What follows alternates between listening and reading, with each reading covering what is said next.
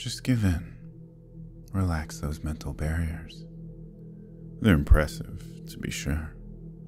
But if you don't lower them, then they'll eventually crumble. I'd rather not damage you any more than I have to. You've felt this before. Me, probing your mind with my magic. Do you remember that? The day that rogue friend of yours snuck a cursed gem off the armor of one of my generals after you defeated her? I was rather proud of that plan. He'd been snitching little bits and bobs wherever he could throughout your journey, claiming that it wasn't really theft because it all belonged to me. Your entire party was like that, you know. You included. It's not property damage if it's the Demon King's property. It's not murder if it's one of the Demon King's minions. Anyway, I must say it was quite a stroke of genius on my part to plant a cursed gem for your sticky-fingered friend to take. It was child's play to use the power of that gem to allow me to reach your mind. You remember that night, don't you? You felt my presence in your mind. It took little time at all for your comrades to discover the gem's secret and destroy it, and yet I made quite an impact on you, didn't I? You were barely fit for battle for days afterwards. And this time, I can wield my full power against you, and nobody is going to stop me. Why even bother to resist? It's only a matter of time. The only question is how broken you'll be by the end. Still so self-sacrificing. Well, you're sadly wrong. You'll be able to serve me efficiently even if I have to shatter you. Letting me destroy your mind doesn't stop me from using you. But despite your many frustrating qualities, I want you, not an empty shell with your powers. Now, obey me. Follow my commands. Perhaps we need to try something you're not so opposed to. How about revenge? You're not willing to give yourself over to me completely? That's fine. We can work on that later. Just allow me to help you get your revenge on those cruel, backstabbing royals that let you fade into anonymity. They're hopelessly corrupt, you know that. You'd be doing the world a favor by taking them out. Just let me help you. You really don't seek revenge, do you? Hopefully I can help you with that someday. That naivety is just pathetic. How do I get through to you? I know just what to do. Accept my hand in marriage. I'm positive you've considered it. No matter what you claim, there's not a single mortal alive who wouldn't be interested in me, let alone someone who's experienced my charms firsthand. Still, a person can only take so much rejection before they start to take it personally, you know. Never in my life have I met someone so completely unable to come to terms with their own desires. You're no better than any other mortal. You have hopes, dreams, and aspirations, which means you also have fears, secret desires, and envious thoughts. All mortals try to hide these facts from others, but you're the only one to my knowledge that has managed to so effectively hide it from themselves. Why do you insist on denying yourself any amount of personal comfort or satisfaction?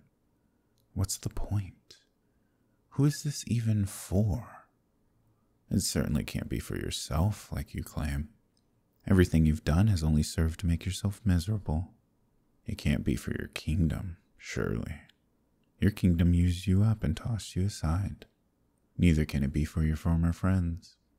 None of them have stepped up to help you in your time of need, and I wouldn't be shocked if most of them could be convinced to join me with little effort. I've been pondering why you put up such a fantastic, infuriating fight, and I think I have a theory. You're doing it for the lie. Yes, the lie that there was a point to your journey. Back then, you must have felt so good about yourself. You were doing something important. You were a hero. Everyone loved you and believed in you. Or at least that's what you believed.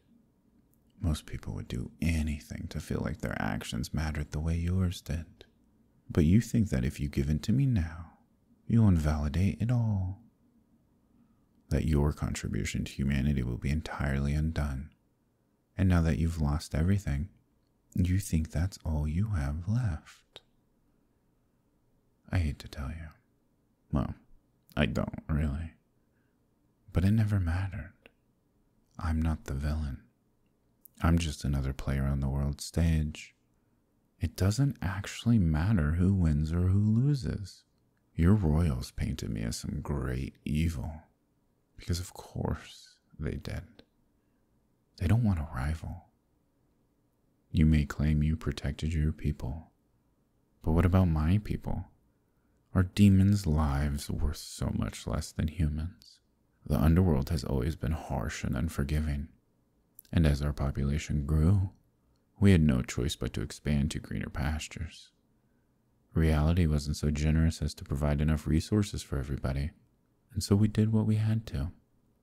What, I ask you, was so righteous about you stopping us?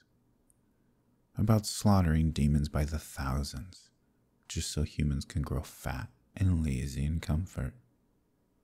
It was a lie. It was all a lie. You would have been no less a savior if you had joined me.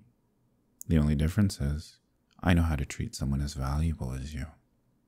Even now, as I try to brainwash you to my side, I've treated you better than your homeland has in years. You have plentiful food, warm, comfortable living quarters, servants to care for your needs. It doesn't matter which side you help. And so why not help the side that treats you better? I think that's enough for today. You've never really been that responsive to my speeches or promises. I'll find what motivates you someday. But for now, we should eat. Servants, bring in the table and ready our dinner. Yes, it's much more elaborate than yesterday's dinner, isn't it? I anticipated that you wouldn't have much of an appetite on your first date here, and that you'd be especially hungry today after our first, session. Oh, now you insult me. What reason could you possibly have to distrust this meal? I suppose you think I poisoned it. I have you at my mercy. If I wanted you dead, it would have already happened. This is exactly the kind of thing I've been telling you about. You pick the most pointless things to be stubborn about. Well, no. That's actually not a bad idea. But I don't feel that I need to lace your food with any mind-altering substances. I think the brainwashing would work better without it, actually. But even if it was, you really don't have much choice, do you? You can eat the food set in front of you, or starve. Look, I'll even take the first bite. That's better. I would have been especially put out if you refused to eat this special dinner. You see, I'd actually had a feast like this prepared for us once before, the day you arrived at my palace. Indeed, it was supposed to be for a celebration. It seems I had been a touch overconfident that you'd accept my marriage proposal, so I had the feast prepared in advance. It never sat right with me that we never got to eat it together. It seemed appropriate to have an identical one prepared after you were brought here. I have a question. I hate to ask anything that makes me seem insecure, but I've been dying to know. Did you refuse me out of principle only? Do you still? Or am I just not desirable to you? That question's always bothered me. I received so many marriage proposals from both demons and mortals, that I assumed that I was universally sought after. I find it so strange that you've never even seemed to consider agreeing when I offered. So intriguing. I thought you wouldn't answer. Never mind then. It's not important. Just enjoy the meal. I imagine you haven't had an opportunity to eat this well since your victory feast following my defeat. No, there will be no further brainwashing today. I intend to wear you down slowly, rather than break you.